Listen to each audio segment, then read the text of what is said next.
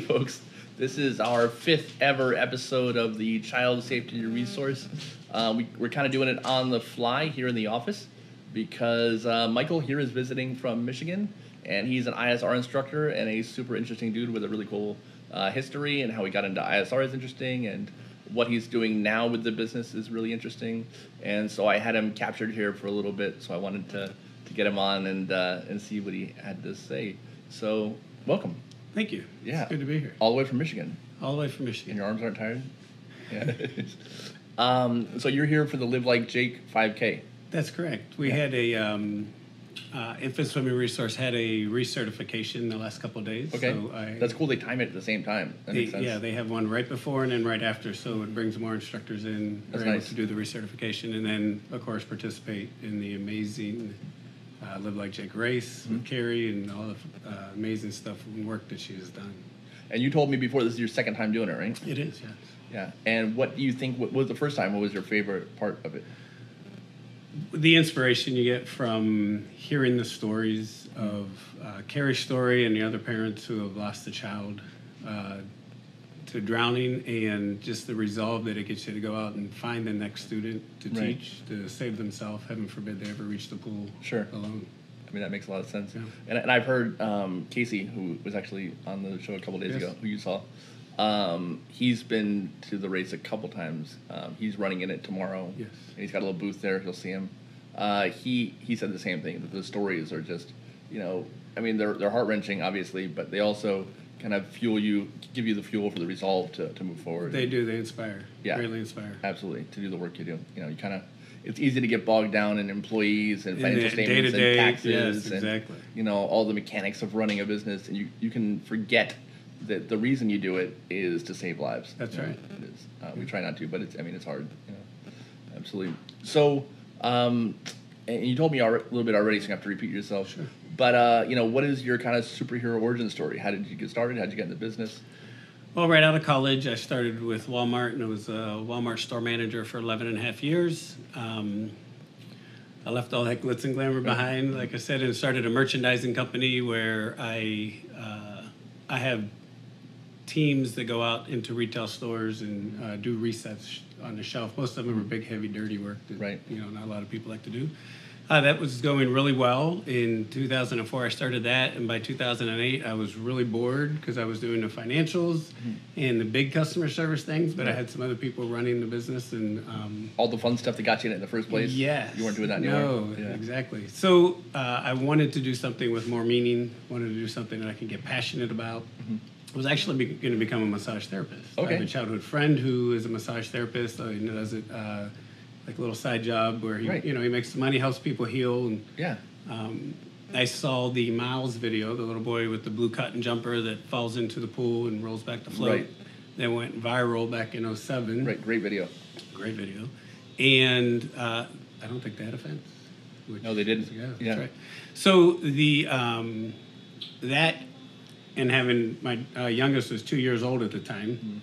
So I said, I have to get her in these lessons. I have a 1/4-acre pond in my backyard. There's no fence around the pond. It's big, and it's 10 yards from my back door. So I researched, and there was an instructor that was 3 hours away. So I realized with the structure of ISR lessons, I was unable to do that. Right. So you explain that. What is the structure of ISR lessons? It's 10 minutes per day, right? We do 5 days a week. Yep. For 10 minutes a day. And it's usually 4 to 6 weeks. We really go at the pace of the child and go as fast as the child will let us go. So once I saw there were no instructors, I kind of talked to my wife and we researched it. And actually the amount to become an ISR instructor then in 2008 was the exact same to the penny as it was to become a massage therapist for the school that already picked out. So the choice is easy. There was absolutely. There's a massage therapist on every corner. Sure. I'm a guy, so that's kind of icky to some people, right? Sure, it is. And I prefer getting massaged by women. Yeah, that's right. Yeah. Me too. Yeah, imagine that. Yeah. And so it really was an easy choice. The my first year teaching, the entire year I taught 30 students. Okay. The last session I just finished up, just one session I had 42 this year. So after 11 years doing it, the business has grown. In 2011, I became a master instructor. Okay. So that means I get to teach new instructors how to do this. I've taught 23 instructors. That's really cool. So they're all out there teaching. Are they mostly located near Michigan, or are they all over? They're all over. California and Do they come into you? Texas. You fly out to them? Yeah, I went out to California. I taught 3 out there. I taught 4 in Texas. Okay. The rest have come to me. Gotcha. I guess. I taught 2 in Pittsburgh. I got to teach my sisters. That's cool. My 2 older sisters. So do they do it, or they just wanted to know? No, they do. Yeah, they're ISR That's instructors awesome. in Pittsburgh now. I trained them. They've been teaching for 1 year. So last year at this time I was there, getting to boss my big sisters around, getting revenge for all those years they used to pick on me. It was a lot of fun. That's really It was cool. a great training. Yeah, absolutely. What a neat thing.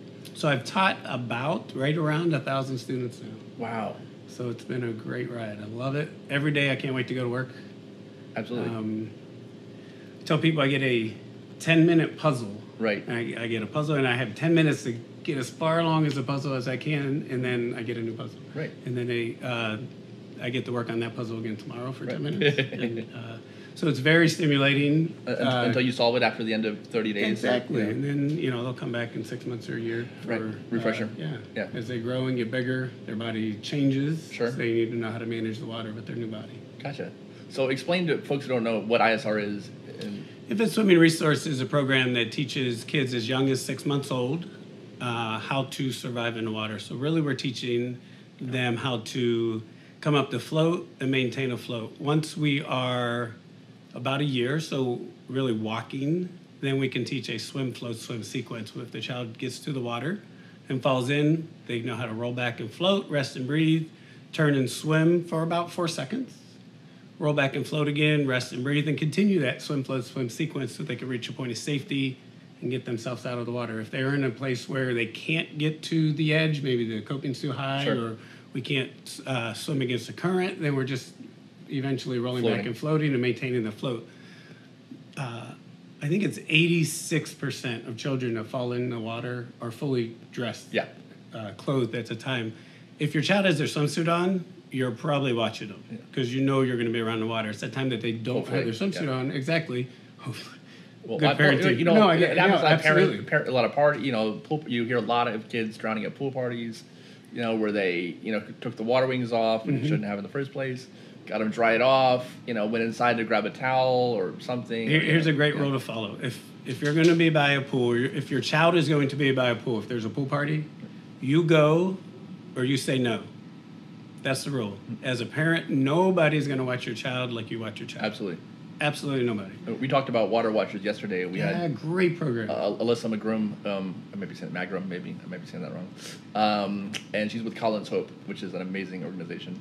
And she has the Water Guardian, same thing, water watchers, but lanyard or wristband or something, and change every 10 to 15 minutes.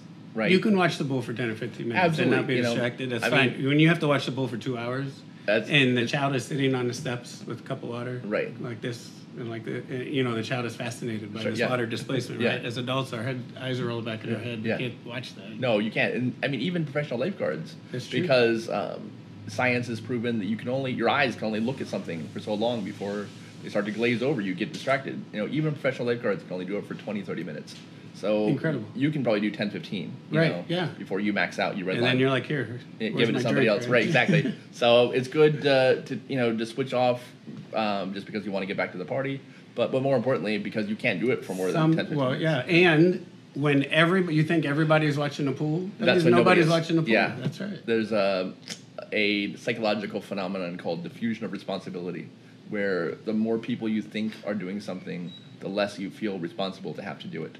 So if everybody's around the pool, then you figure Grandma, Auntie Jane, my husband, right. Everybody else is doing it. I'm good. I don't have to. It kind of takes the weight off of you. But if you're alone, that's why a lot of kids drown when there's a party, but less kids drown if just mom is there with the kids, by herself. Because she knows she has to look. There's no confusion. Yeah. There's no communication errors. But you're right. Most kids drown with their clothes on. So really, when we find it extremely important to teach that child in that environment that they have potentially could be in. Sure. I want their first time to be in the water with clothes on with me Right. So that if we need to tweak a movement or change a behavior in the water, I could teach that. Right, and just the comfort level too, right? Yes, as opposed to them just getting in and trying to figure it out on the fly. Right. You know, you don't want your 3-year-old to figure out how to float on the fly. Absolutely not. Well, I mean, it's not going to work. Well, no, it's hard to learn how to do anything on the fly. That's right. Especially when you're panicked. Especially when you don't have an opportunity to breathe. Yeah, that makes it harder. You know? It makes it a lot harder, and you have a lot less time to learn it. Sure, absolutely. So you've been doing this for how long now? It's my 11th year teaching. That's really cool. And you were saying earlier, we were talking that, so you have staff now who does the bulk of the training for regular students, right? Well, I do. Well, I still do the bulk of the Okay. training. But I have started hiring new instructors as hourly employees. So I have a lot of the marketing already set up. I have the system set up to people are already coming to my website. They're already coming to my email, my phone number.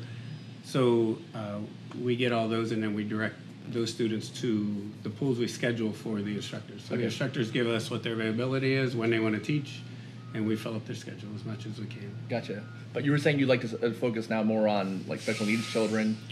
I do. The goal is... You personally. Yes. Yeah. The goal for me is to teach exclusively special needs students. Yeah. It's incredible. It's my passion. It's amazing. And what have you found is different about teaching a special needs student versus, or everything? I mean, no, actually, or nothing, or somewhere actually between. nothing. The hard part, or I guess the tricky part, not hard, is the... Any questions or no? Okay. Who? Oh, Miranda's there. Nice. Go ahead. The tricky part is to go with the pace of the student. Okay. And sometimes a special needs student needs attention at something you might not consider, you might not, if you didn't have a lot of experience teaching, you might not notice. But honestly, to this date, any special needs student, and that's autism and Down syndrome and limb difference. I've taught a student who's blind. I have a student on my schedule when I get back who's deaf. Oh, wow. And how's your sign language? Very limited. Yeah, okay, yeah. So, but I have not had one go past 6 weeks yet. They've all learned in the same amount of time as any other student would learn. It's just looking and seeing behaviors and determining what to do next with that child. Every child's different, whether we have special needs or not, and we always cater our ISR lesson to the child, and that really helps that child learn at their pace as opposed to our curriculum. Right. Which our curriculum is, what is the child doing? Let's make a decision what to do next. Absolutely. So how does, if one wanted to get ISR, what would they do? How much does it cost? Kind of what's the... You would go to isrcareers.com. Okay. Or if you wanted to... Oh, yeah, both. Why not? Okay, so, yeah, if you wanted to be an instructor. Yeah, that's that first. So why not? An instructor is isrcareers.com. And the last I knew, I think it's about $8,000 to become an instructor. If you wanted your child to have the swimming resource you go to lessons... isrcareers.com, fill out the website. Obviously, they have you in for a lot of training, right? There's a whole... They do. There's about a 7-week curriculum. Okay. When I first became an instructor, I thought, okay, great, I'm going to go learn how to become a swim instructor. Right. It really has nothing to do with swimming and everything to do with behavioral psychology and learning how children learn. Oh, wow. Children learn by sensory motor learning. They learn by doing. They learn by actively engaging their environment. So we have to allow them to do that safely in the water and take them through the process of learning to roll back and float and swim and kick and move your arms and the timing of the swim and the float. And so it's extremely interesting process that we teach by, and it's very engaging, and it's actually changed my home life and how I raise my children. How so?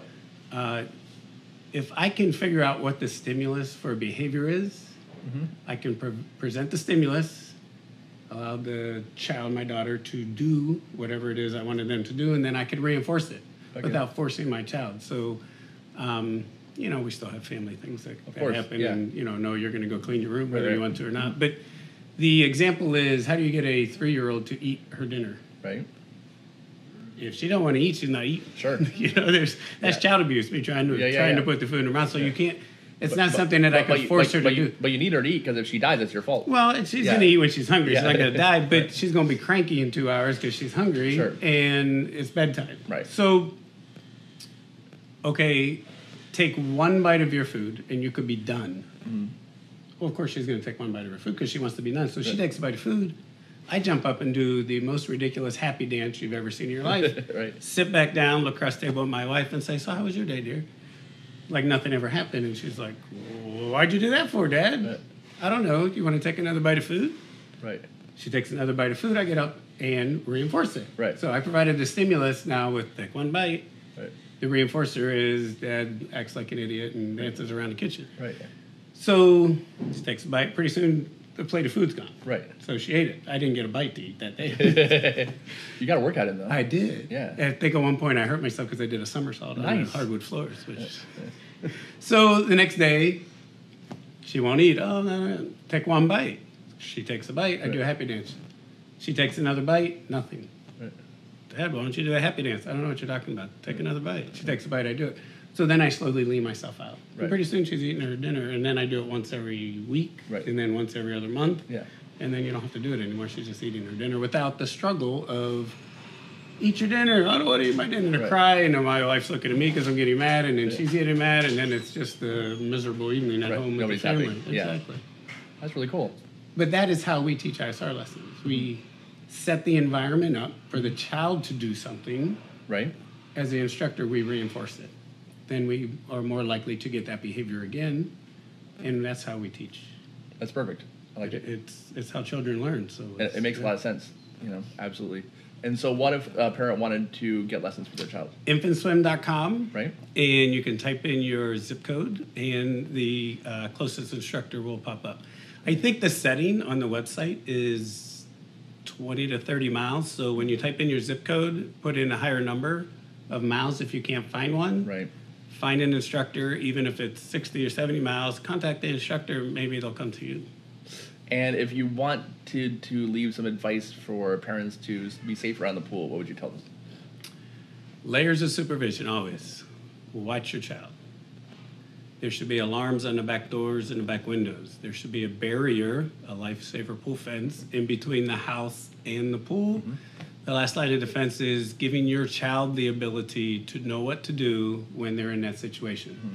You might have a pool, but the pond you're visiting at the park doesn't have a fence around it. Sure. The lake you're going to visit, the neighbors that you go visit might not have a fence around their pool. So the more layers you can set up, the more redundancy you can have, the less chance of failure of all of those. If your only thing you have is ISR lessons, if that happens to fail for some reason because the water's too cold or the child bumped their head as they went into the water, you go on chance. Right. If you have 5 or 6 layers, what are the chances of 5 or 6 layers breaking down? Yeah, the more layers you have, absolutely. The closer you get to a fail-safe system. Exactly. Right? You can't have a perfect fail-safe system, Never. but the closer you get. Right? Exactly. And what's nice about ISR or swim instruction in general is you protect the child, not the water. Exactly. Which I always thought was good. I've heard the phrase "prepare the child for the path, not the path for the child." Makes sense. I like that. Yeah, I like that a lot. And then CPR, right? I always tell people Absolutely. It's not only a layer of protection that you're doing it afterwards, but in the event something happens, parents should know what to CPR. do. That's right. Yeah, perfect. Well, I don't want to make it sweat out here because it is super hot in this room. Really? Yeah, and it's Florida, and he's from Michigan. I haven't noticed. Yeah, he's from Michigan, which means he's melting. Why do I have to chew my air? Yeah. It's all humid. Yeah. I'm running a race tomorrow morning. Yeah, I don't know why you are. That's a terrible idea. Walking or jogging. Yeah. It's not bad for me. I'm used to it, but yeah, I'm surprised I haven't melted into my black couch either, which is terrible. Thanks. Good deal, man. Well, thank you so much. It was really You're great. Thank you for having me. This has been Absolutely. fantastic. Great to meet you. Awesome. You too. Thank you. Thanks, guys.